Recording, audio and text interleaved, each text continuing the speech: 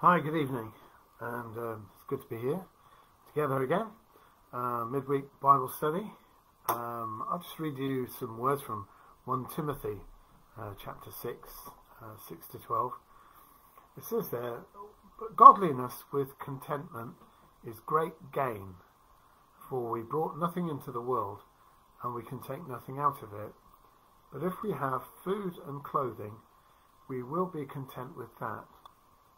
People who want to get rich fall into temptation and a trap, and into many foolish and harmful desires that plunge men into ruin and destruction.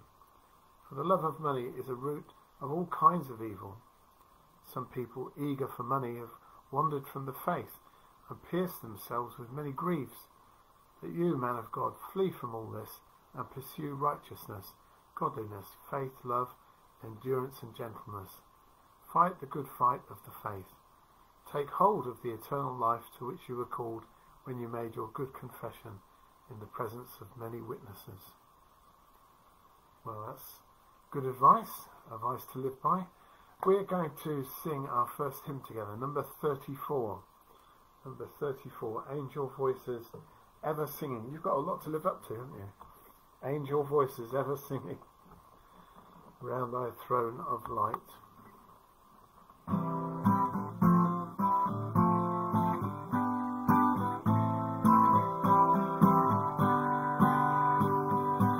Angel voices ever singing round thy throne of light. Angel harps forever ringing, rest not day nor night. Thousands only live to bless thee and confess thee, Lord of mine. Those who are beyond the Father's mortal light and time. Can it be that thou regardest songs of sinful men? Can we know that thou art nearest and wilt hear us? Yes, we Yes, we know that thou rejoicest o'er each word of thine. Thou givest ears and hands and voices for thy praise design. Craftsman's art and music's measure for thy pleasure, oh, combine. In thy house, great God, we offer of thine own to thee, and for thine acceptance proper or unworthily. Hearts and minds and hands and voices, in our choices, some of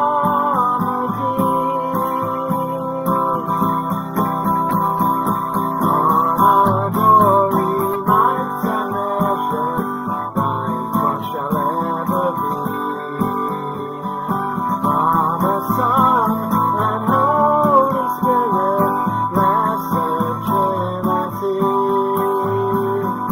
of the best that thou hast given, earth and heaven render thee.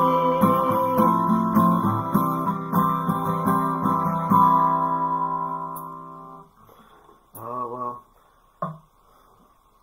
certainly this end of the broadcast didn't live up to the angels. I can't speak for yours. Let's come to the Lord in prayer, shall we? Gracious Heavenly Father, we just want to thank you that as we come to you this evening, we're praising you, the same as people around the world are doing, the same as the angels in heaven are doing.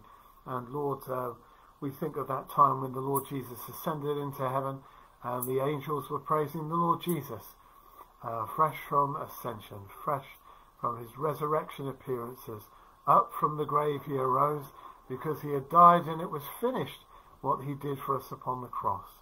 Father, we thank you for his 3 years of public ministry and 30 years of obscurity before that, before he had originally come to earth as a child.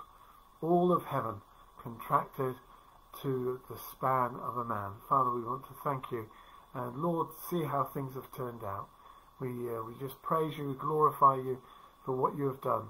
And here is a worldwide church, all over the world, people praising and glorifying you, and discovering that the path of discipleship can be tricky sometimes, it can be hard going, but this is what our Saviour has gone before us.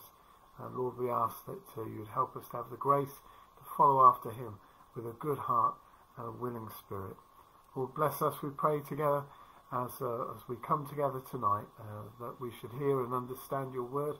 And Lord, that you would lift up our spirits as we sing and as we pray, in Jesus' name. Amen. Amen. I'm going to read from Matthew's Gospel, and Matthew chapter 11, verses 1 to 19. Matthew 11, 1 to 19.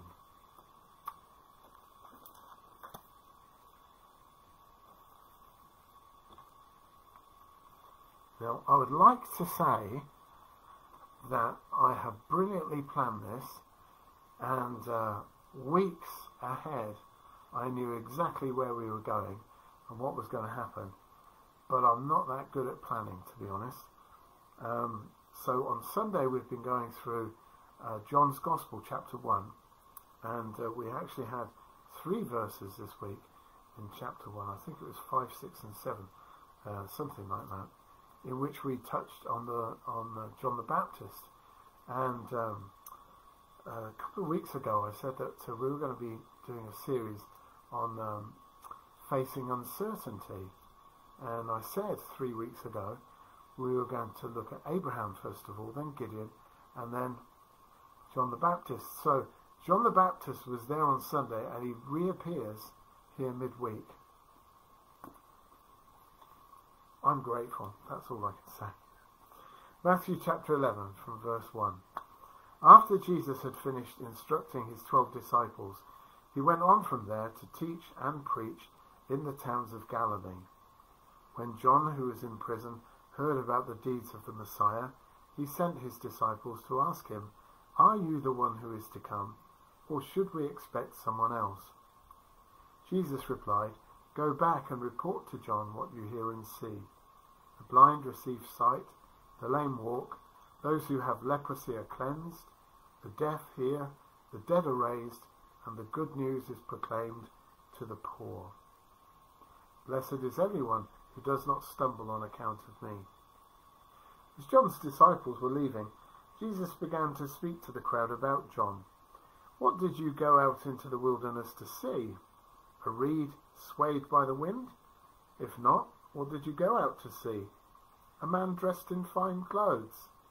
No, those who wear fine clothes are in kings' palaces. Then what did you go out to see? A prophet? Yes, I tell you, and more than a prophet. This is the one about whom it is written, 'I will send my messenger ahead of you, who will prepare your way before you.' Truly I tell you, among those born of women there has not yet risen anyone greater than John the Baptist. Yet whoever is least in the kingdom of heaven is greater than he. From the days of John the Baptist until now, the kingdom of heaven has been subjected to violence, and violent people have been raiding it. For all the prophets and the law prophesied until John. If you are willing to accept it, he is the Elijah who was to come. Whoever has ears, let them hear. To what then shall I compare this generation? They are like children, sitting in the marketplaces and calling out to others, 'We played the pipe for you, and you did not dance. We sang a dirge, and you did not mourn.' For John came neither eating nor drinking, and they say, 'He has a demon.' The Son of Man came eating and drinking, and they say, 'Here is a glutton and a drunkard, a friend of tax collectors and sinners.' But wisdom is proved right by her deeds." Good advice. All right, well, we're going to sing one more time, number 579. Number 579.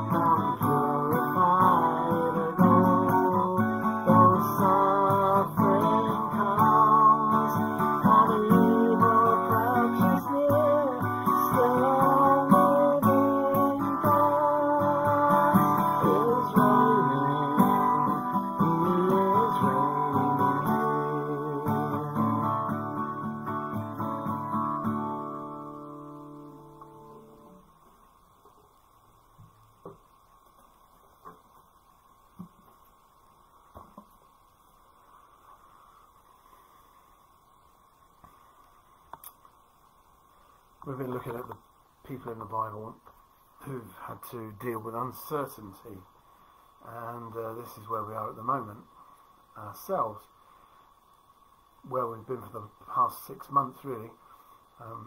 Abraham was told to leave where he was, but he wasn't really told where he had to go. Gideon was faced with Israel's persecution by the Midianites, and so he asked, why was God allowing this? If God was the God of Israel, then why was Israel in so much trouble? And today we have John the Baptist, who announced the coming king, but when was he going to appear? When was that going to happen? So where, why and when? Uncertainty, facing uncertainty. And I was looking at John the Baptist, and I was thinking about John the Baptist today, and a cheeky question occurred to me. Why would Jesus have a forerunner? Why would he want someone to go ahead of him? And I was thinking about it and thinking, I came up with a few ideas. The first one being, if I can reverently say, a warm-up act. Someone to go on before Jesus took the stage to raise the spiritual temperature of the nation in readiness for the Messiah. Possibility. Jesus got somebody else to come along to actually build people up to be ready to listen to him. Secondly, maybe Jesus had somebody to go before him, maybe to boost Christ's humanity. He was divine, but he grew tired and he needed to eat. So maybe he could have benefited from encouragement. So John the Baptist, warm-up act, boost to Christ's humanity. Third, he is a bit of an obscure one, to establish Christ's credibility, because there's a Jewish thing about witnesses in court, that matter is established by 2 witnesses, and actually perhaps it wouldn't be regarded as acceptable just to have Jesus say things. Maybe he needed somebody else, so maybe it was that. Well, you know, I think none of those really work a great deal for me.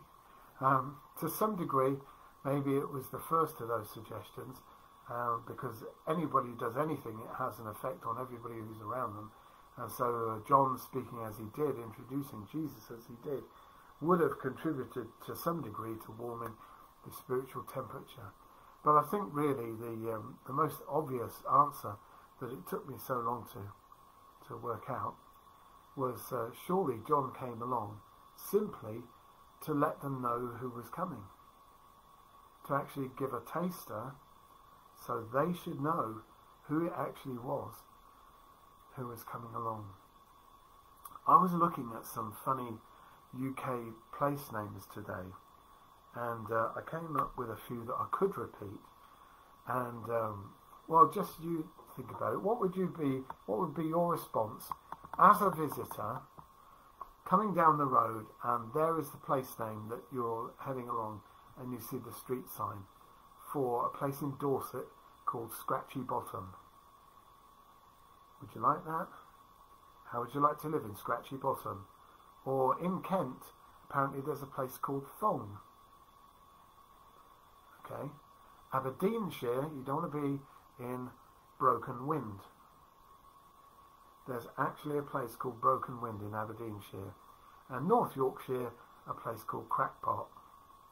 Okay, so these are place names, and they're going to be by the side of the road, and the idea of the announcement of a place name is to be helpful and not distracting. But anybody who sees those place names for the first time, it's going to be a talking point. They're going to talk about it, and they're not going to have their eye on the road so much. So maybe that's not such a great idea to have a funny name for a place. John the Baptist exactly fitted the bill that he was needed to do. He was all about disappearing into the background as soon as the master arrived. But when was that going to happen? When was it going to happen? He was announcing something, and when was it going to be? Well, we're going to look at John for a moment, and before we go any further. And looking at the scriptures, we see that John had actually 3 different job descriptions for what he actually did. And John isn't like you and me. John was unique, really, as he's been called the last of the Old Testament prophets. Well, in Malachi 3 verses 1 to 3, Malachi was the last book of the Old Testament, and Malachi actually prophesied that John would come along. And I'll read to you what he said in Malachi chapter 3 verses 1 to 3. God speaking through Malachi, he says this: I will send my messenger who will prepare the way before me. Then suddenly the Lord you are seeking will come to his temple. The messenger of the covenant, whom you desire, will come, says the Lord Almighty. But who can endure the day of his coming? Who can stand when he appears? For he will be like a refiner's fire or a launderer's soap. He will sit as a refiner and purifier of silver. He will purify the Levites and refine them like gold and silver. So there is Malachi talking about John the Baptist and calling him the messenger of God. I will send my messenger who will prepare the way before me. Now, things have changed quite a lot since those New Testament days, and we're inclined to think of a messenger as somebody of maybe a lowly, poorly paid job, and doesn't have a lot of prestige. And you've seen the van drive up, and somebody pops out the van, and he's got something for you, so he puts it on your doorstep, rings the bell, and heads for the hills. And you open the door, and there it is for you, and you don't think too much about the messenger. But, well, that's only how people think today. We need to get our heads around this to understand John. John was not an ordinary man doing a lowly job. John was indeed special, filled with the Spirit since birth, we're told. But that's not just what made John special. John was special because of whom he was a messenger for. He was special because of the one that he served. Now, if I came to you and I said that I was bearing a message from Princess Anne, you would probably look at me a bit different to hearing that my message was from Prince Andrew. John's dignity is in his master. He's got a message, the first message that anyone in Israel had heard for quite some time, straight from God, and it was a very significant message to have. John's dignity is in his master, and he's a messenger, but he's also a prophet. He's called a prophet. A prophet is one who might foresee the future, or might declare a message from God himself. It's perhaps a more traditional way of saying that John was to be God's messenger to the world. So it's a very similar sort of thing, really. He's a messenger of God, so he's a prophet. In Matthew 11, 7 to 9, which I read for you just a few moments ago. Matthew 11, 7 to 9. As John's disciples were leaving, Jesus began to speak to the crowd about John. What do you go out into the wilderness to see? A reed swayed by the wind? If not, what did you go out and see? A man dressed in fine clothes? No.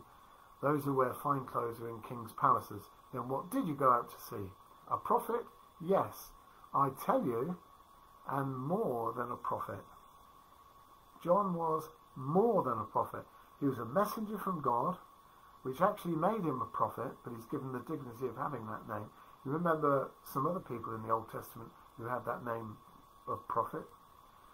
And you know how I said to you earlier how I couldn't really have worked this out any better, how things have kind of come together, because on Sunday we were talking about John the Baptist, and here we are talking about John the Baptist. What were we talking about midweek meetings before we ever got to dealing with uncertainty? Well, for quite some time we were looking at Elijah. This is the third title that we have for John the Baptist. Elijah. How this all comes together. How this all sort of seamlessly works together. And I'd love to say that I had actually planned it, but no. He's a messenger, he's a prophet, and a man very much like someone else, a man like Elijah. In Malachi 4 verse 5, Malachi is still speaking about the prophet who's to come, the messenger of God, the one that he's already spoken of in chapter 3. In chapter 4, Malachi chapter 4 verse 5, see, I will send the prophet Elijah to you before that great and dreadful day of the Lord comes, which will be the second coming. Now this is actually, John the Baptist is coming before the first coming, before Jesus begins his public ministry. Some time to come, nobody knows when, Jesus is going to return, but that's the great and glorious day. But this here, Jesus coming, and he's going to send Elijah to come. It's interesting that this should be foretold in such a way, because Elijah never actually died. You might remember from our Bible studies that he was whisked away into heaven, not in a chariot of fire. The chariot of fire separated Elijah and Elisha, and he was carried up to heaven in a whirlwind. People may well have been expecting the old prophet to actually show up again in the flesh hundreds and hundreds of years after he disappeared. But that wasn't going to happen, and things are explained a little bit more in Luke's Gospel. So I'll take it up in Luke 1, 13 to 17. This explains what Malachi was talking about in chapter 4. Luke 1, 13 to 17, where Zechariah is looking to have a child, and he's told by the angel, your wife Elizabeth will bear you a son, and you are to call him John. He will be a joy and delight to you, and many will rejoice because of his birth, for he will be great in the sight of the Lord. He is never to take wine or other fermented drink, and he will be filled with the Holy Spirit even before he is born. He will bring back many of the people of Israel to the Lord their God, and he will go on before the Lord in the spirit and power of Elijah, to turn the hearts of the parents to their children, and the disobedient to the wisdom of the righteous, to make ready a people prepared for the Lord. When this man comes along, who is going to be sent as a forerunner for the Master himself, he will go on before the Lord in the spirit and power of Elijah. Well, Matthew's Gospel, chapter 11, which I read to you earlier, verses 13 and 14. You'd seen there, Matthew 11, 13 to 14, for all the prophets and the law prophesied until John. And if you are willing to accept it, he is the Elijah who was to come. There is, Jesus is quoting back to Malachi, and he's saying, yeah, that Elijah, I will send Elijah to you. Here he is. It's John the Baptist. So what we've got in John the Baptist is a messenger of God, specifically a prophet of God, who actually not just speaks, but speaks things that are to come. And he's also in the same, cut from the same cloth, as it were, as Elijah. He's the same kind of a person, same kind of ministry as Elijah. Actually, as it turns out, he dressed like Elijah. He appeared out of nowhere like Elijah, because he'd been in the wilderness. He was outspoken like Elijah. But most importantly, he was prepared to give God's message, whatever it was, and however unpopular it was, quite boldly. He was rather outspoken. He would say what needed to be said. I think we might be getting the picture here of someone not sitting in a corner quietly, hoping so hard that things are going to work out. Here's someone who boldly gets on with whatever job he has, and well, it's just going to look like courage there, and you might mistake it for bravery, but it isn't really. John the Baptist wasn't a brave, courageous speaking man. John the Baptist was someone with an unshakable conviction that God's got it under control. And you don't need to be brave when you know how things work out. You don't need to all get your courage together when you actually know the outcome anyway. You just go ahead and do it. And he's not paralysed by fear. He's not paralysed by doubt. He just gets on with it. John the Baptist is a tremendous example. Just like Abraham and Gideon eventually came to believe in with that same strength and boldness. They didn't actually start like that. They weren't that impressive, to be honest, to begin with. Neither Abraham nor Gideon. But when they carried on in their journeys, physically and spiritually, they certainly got there. And they were following the Lord, as they should have done. Well, this is John the Baptist, messenger, prophet, and Elijah. And where did he come to? Or what did he come to do? He was the messenger, he was the prophet, he was Elijah. What did he do? Well, in Malachi 3 verse 1, we read there that it was said, what's going to happen is, he will prepare the way before me. Okay, so he's going to prepare the way. What did he come to do? He made things in such a way that people were set up and they were ready for who was coming. Isaiah 40 verses 3 to 5, which is quoted even by Jesus in relation to John the Baptist. Isaiah 40 verses 3 and 5. A voice of one calling in the wilderness, prepare the way for the Lord, make straight in the desert a highway for our God. Every valley shall be raised up, every mountain and hill made low. The rough ground shall become level, the rugged places a plain. And the glory of the Lord will be revealed, and all people will see it together. For the mouth of the Lord has spoken. Do you know what? As I was listening to that, I was reading that. This is very much like the Fens, you know. Wouldn't it be great to feel as though the Lord had been really preparing this area for the return of the Lord Jesus? Every valley shall be raised up, so there's no dips. Every mountain and hill made low, it's flat everywhere. That's what he's saying that John the Baptist was going to do. He was going to deal with ethical or moral boundaries. He was going to deal with obstacles. He was going to get rid of them so that it would be an easy thing to do for people to make that decision about Christ, because they weren't committed in relationships or committed in patterns of behaviour that would be difficult for them to get out of if they were going to follow Jesus. He actually sorted that out before Jesus came. So John the Baptist came to prepare the way. In Luke as well, Luke's Gospel chapter 1 verses 76 to 79, it's saying the same thing.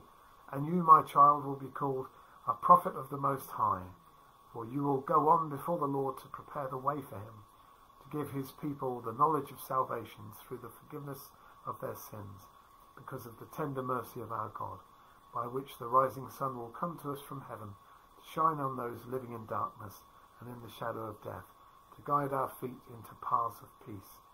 And here's Zechariah, child's father, actually prophesying over his child and saying what's going to happen. You'll be called a prophet of the Most High. You'll go on before the Lord to prepare the way for him. I don't know how that must have made Zechariah feel to actually understand that, to actually say those things. The Messiah, the longed for Messiah, is coming, and he's going to prepare the way for him. And hopefully he's going to come soon rather than a long time later. How did he do what he did? How did he prepare the way for the Lord? Well, actually we looked at that on Sunday we saw there that he prepared the way, first of all, by teaching. He taught about himself, who he was. He taught about Jesus, that he was the Lamb of God, came to take the sin away from the world. So he was actually teaching that the coming Saviour would be there to save from sin. He lived his life as an example, and is an example to us as much as anybody else, of someone who just invested completely in what he knew to be truth. And he didn't hold back. He committed himself to what he already knew, and he acted on it. So he taught, he was an example, and he finished off by warning people. People need to be warned. It's great to say God loves you. God loves you. He does. But it's more amazing to say God loves you, you sinner, and he loves you so much he provided a way that you can be saved. So here is John the Baptist. This is what he came and did. And the big question really was, when was it going to happen then? When was it going to happen? Well, John was happy. He was ready for it all. He said, the bride belongs to the bridegroom. The friend who attends the bridegroom waits and listens for him, and is full of joy when he hears the bridegroom's voice. That joy is mine, and it is now complete. He must become greater, I must become less. He said that after the appearance of Jesus, and he recognized Jesus, and he called him a bridegroom, and that the church, or the people who would follow him, would be his loved one, would be his bride. He said his whole purpose was just to point the way. In John 1:31, the reason I came baptizing with water was that he might be revealed to Israel. John's great, isn't he? He's just a tremendous example to us, and a great way to conduct himself. But when would it happen? And I don't know if you're really sort of really into this, but you know why I would be asking when, because Malachi, the last writer in the Old Testament, wrote his book 400 years earlier, and now John has been told that he's to announce the coming of the Messiah. And well, after 400 years, is it going to be right now, this minute? How excited should I get people to be? You know, should I say, you know, keep watching the skies, keep, you know, look out? How keen? How would he know? How would he even make himself known to people? Well, you know, it's not quite as much of a mystery as we might have thought, because John knew Jesus. John knew him ever before Jesus went out and preached his first sermon. He knew him before he turned water into wine. He knew him before John baptized anyone. Go back in history. Mary, Queen of Scots, and Elizabeth I were first cousins once removed. I've always had problems working out what their relationship was, but officially that's it. Mary, Queen of Scots, Elizabeth I were first cousins once removed. But there was an earlier Mary and Elizabeth that were related too. Mary, the mother of Jesus, and Elizabeth, mother of John the Baptist. The Authorized Version, the King James 1611 version, calls them cousins, but I'm not sure how literal that was. All the other versions say that they were just related. Actually, as it happens, Mary was from the tribe of Judah, and Elizabeth from the tribe of Aaron, so I'm not too sure how closely related they actually were, but they're all Israelites, so they're all inevitably related eventually. Anyway, in Luke 1 verse 36, Gabriel tells Mary, even Elizabeth, your relative, is going to have a child in her old age. So because Elizabeth is going to have a baby, and she's 6 months ahead of Mary, John is always going to be 6 months older than Jesus. And when Elizabeth's pregnancy is announced, Mary goes over to visit. And if she's going to visit, when Mary herself is now waiting for the baby, or is going to be having a baby, yeah, there must have been some kind of strong link between them. So we would imagine that Jesus and John, as they were growing up, got to know each other quite well. And because John the Baptist knew Jesus quite well, he would have known that Jesus was special. You might have had friends when you were young, and you might have been friends with other people when you were young, and they know you very well, and they know, as I can think of someone, knows me, who might have known some things that you're not proud of now. But John the Baptist knew Jesus when he was little, and Jesus didn't do a wrong thing. Jesus didn't say a wrong word. He didn't get angry for no reason. He wasn't cruel.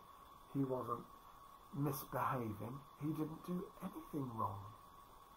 And quite a special thing that should have happened. We're told in Luke 1 verse 80, John grew and became strong in spirit, and he lived in the desert until he appeared publicly to Israel. Now, we're dealing with the Bible, and the Bible has so many words, and then it's silent, and it's not always helpful to speculate. But here's me breaking my own rule. Here's an idea. Why did John become strong in the spirit and then go off and live in the desert away from everybody else? Could it have been because he knew Jesus, and he recognized in Jesus something so special that when somebody was cruel to Jesus, it wounded John? And when people told lies about Jesus, John was moved. When he saw these things happening, John grew and became strong in spirit, and rather than do someone a mischief, he hid away in the desert. Now that's complete speculation. It's an idea, isn't it? John is out there in the desert anyway. Somehow he's developing as a person, or maybe other stuff is going on. He's in the desert. He's out there. But we know he wasn't forgotten about, because in Luke chapter 3 verse 2 we read, "The word of the Lord came to John, son of Zechariah, in the desert." How long was he out there for? How long was he there?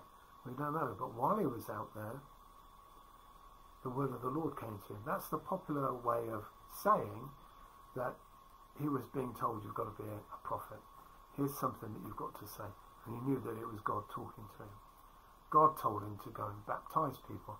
Now later we read in Matthew 3 verses 13 and 17. Then Jesus came from Galilee to the Jordan to be baptized by John. But John tried to deter him, saying, "I need to be baptized by you, and do you come to me?" John the Baptist clearly knew Jesus, but clearly he knew more about Jesus than most of the people who were there. He's saying, it's not right that I should baptize you. What I'm doing is, I'm giving the opportunity for people to publicly express their repentance. They are sorry for their sin. They're turning away from their sin. And you ask me to baptize you. I know you've never ever done anything wrong. Actually, I have. I need to be baptized by you. This is early John. Jesus replied, we carry on in Matthew 3, "Let it be so now. It is proper for us to do this to fulfill all righteousness." Then John consented. As soon as Jesus was baptized, he went up out of the water. At that moment, heaven was opened, and he saw the Spirit of God descending like a dove and alighting on him. And a voice from heaven said, "This is my Son, whom I love. With him I am well pleased." This is John showing that he knows Jesus, and he seems to be aware that Jesus is without sin. And now the flag comes down, and all engines are engaged, and things move pretty quickly from here on. Is John thinking to himself, okay, I've got to announce the coming Messiah. Who is it? When's he coming? I think maybe we're given sufficient clues to think that he actually even knew who it was before Jesus came to be baptized. Maybe he had an idea who it was anyway. And it was just a question of when Jesus was going to come forward publicly and actually claim what was his. John receives the word of the Lord in the desert, and he starts baptizing, and Jesus comes. Not much of a wait, though every day must have been like the guests awaiting the groom to arrive at the wedding. We've got a wedding ourselves coming up soon, and they won't have that. We won't have the same thing as they did.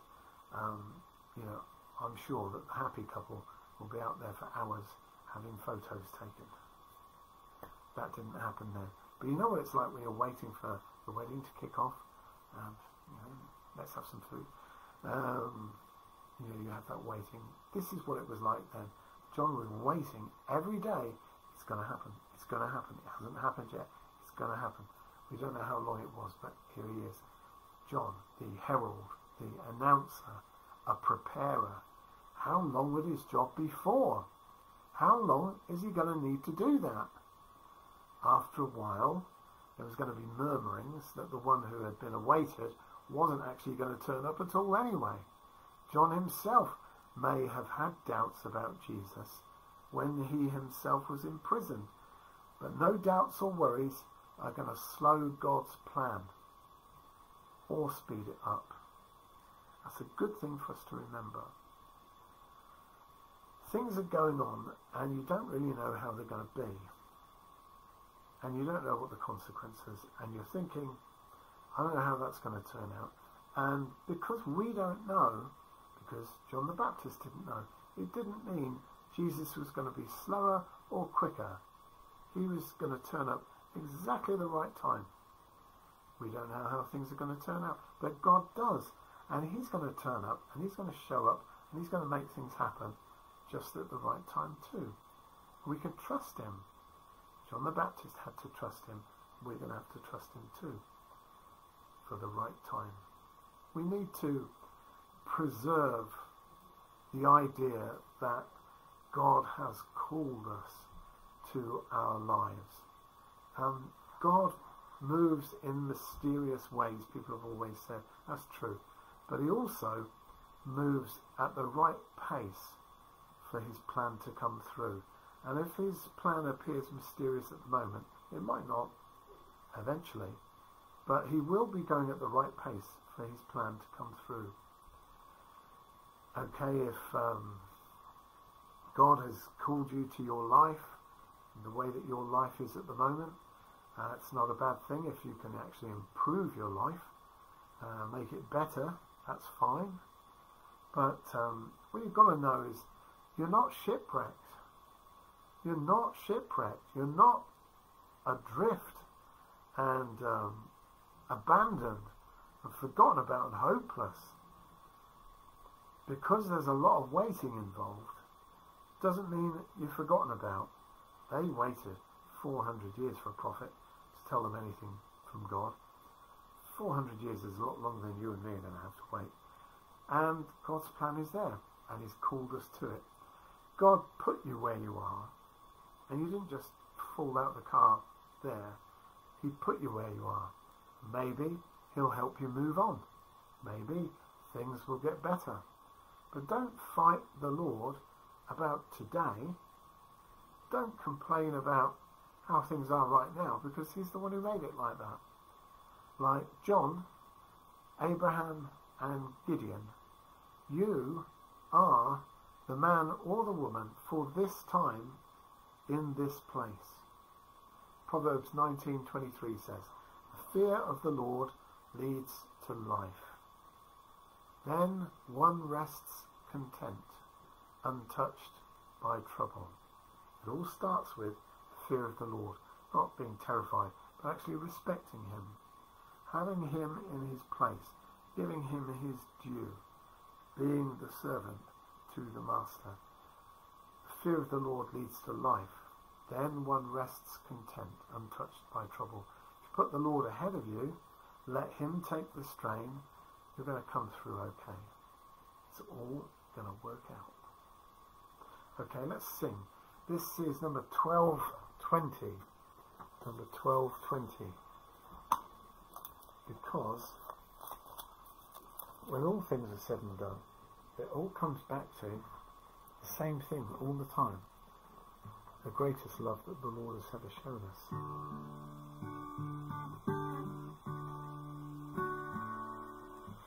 Oh, the blood of Jesus. Oh, the blood of Jesus. Oh, the blood of Jesus. It washes white as snow.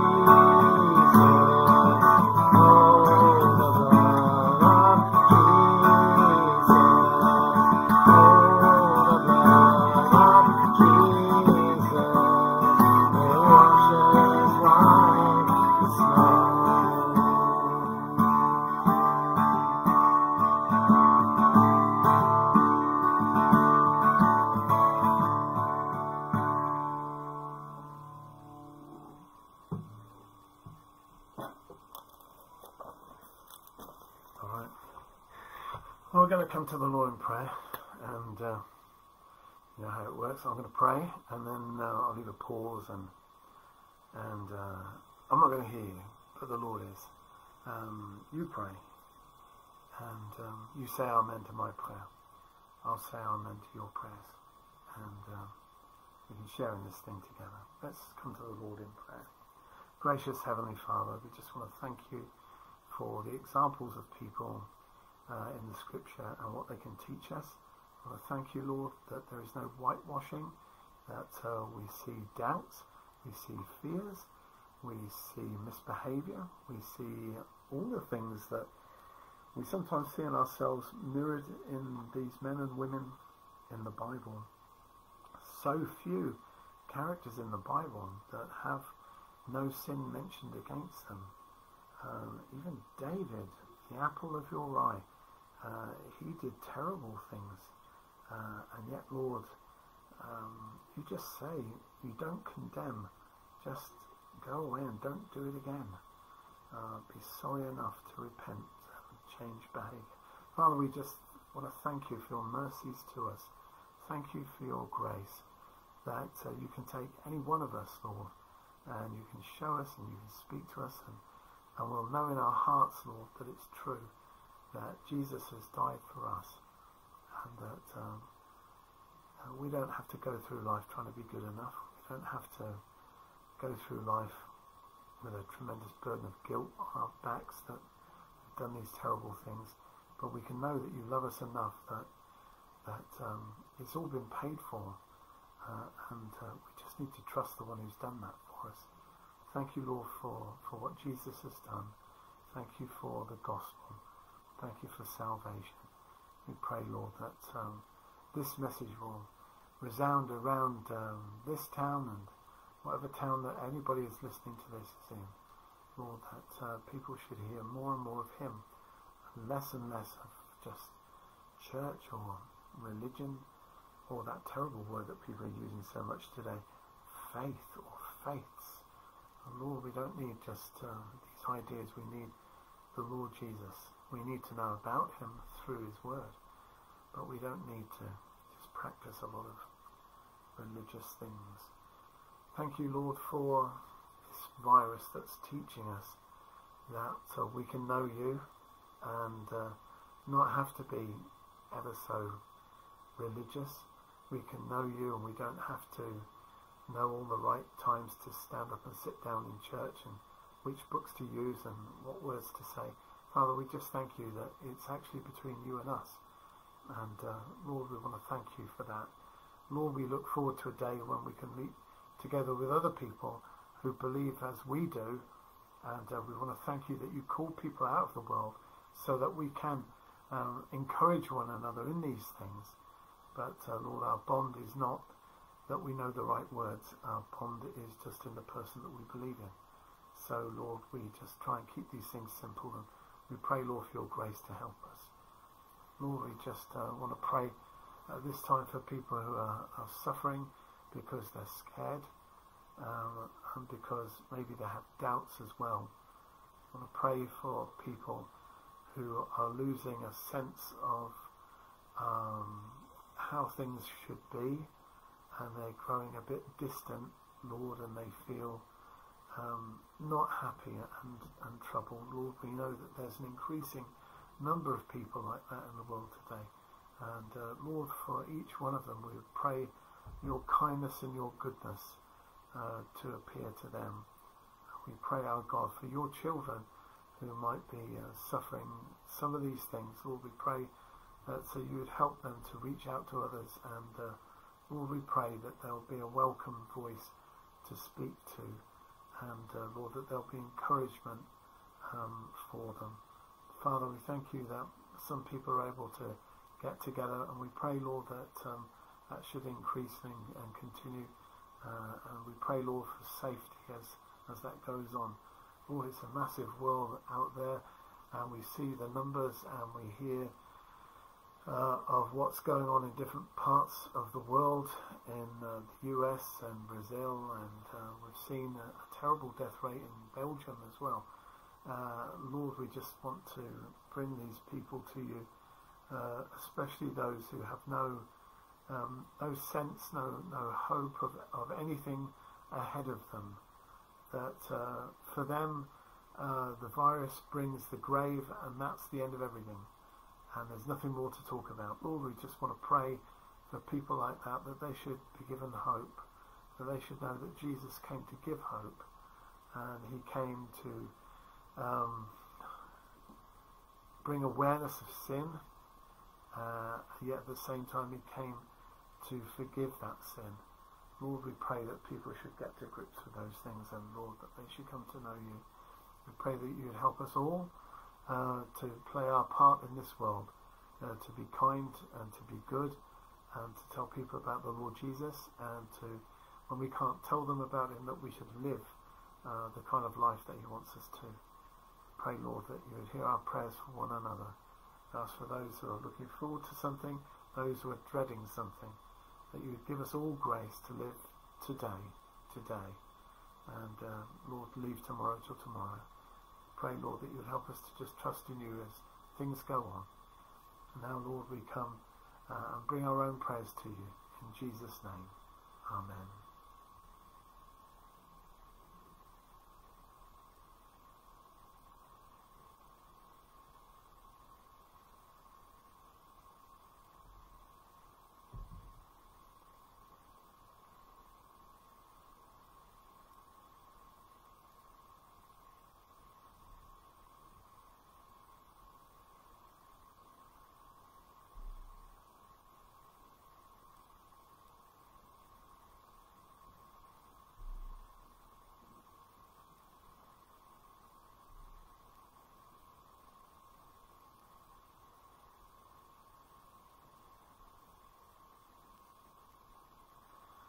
Amen.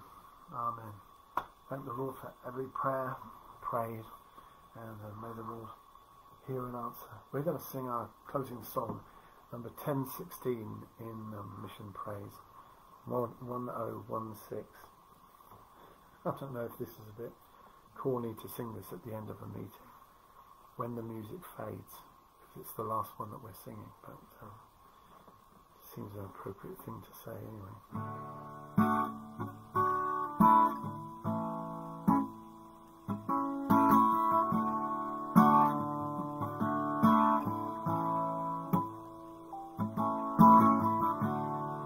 When the music fades, all is stripped away, and I simply come, longing just to bring something that's of worth, that will bless your heart. I'll bring you more than a song, for the song in itself is not what you have required. You reach much deeper within, through the way things appear. You're looking into my heart. I'm coming back to the heart of worship, and it's all about you, all about you, Jesus. I'm sorry, Lord, for the thing I've made, and when it's all about you, all about you, Jesus.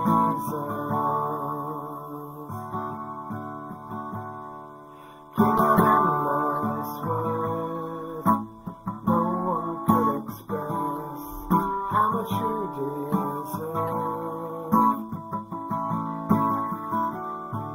Though I'm weak and poor, all I have is yours, every single breath. I'll bring you more than a song, for a song in itself is not what you have required. You search much deeper within, through the way things appear. You're looking into my heart. I'm coming to the heart of worship, and it's all about you, all about you, Jesus. I'm sorry, Lord, for the thing I made, and when it's all about you, all about you, Jesus.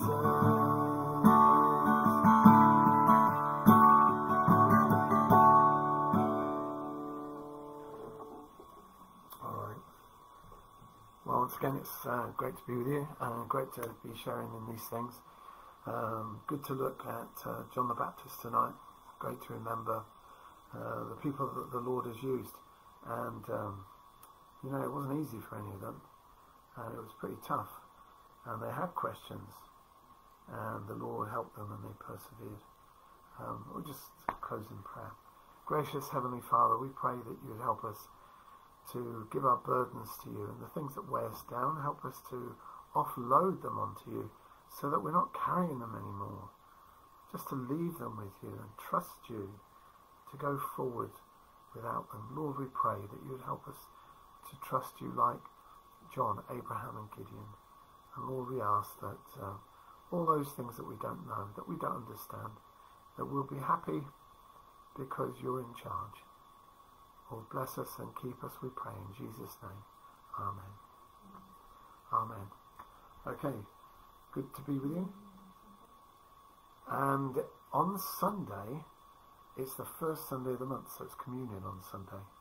So join us with your own little bit of wine. Doesn't have to be wine. It's nice if it's red, anything that's red. If not, that's okay. Nobody else is going to see. But bread and wine, and we'll have communion as we do first Sunday of the month. Okay, hope to see you then. All right, bye-bye.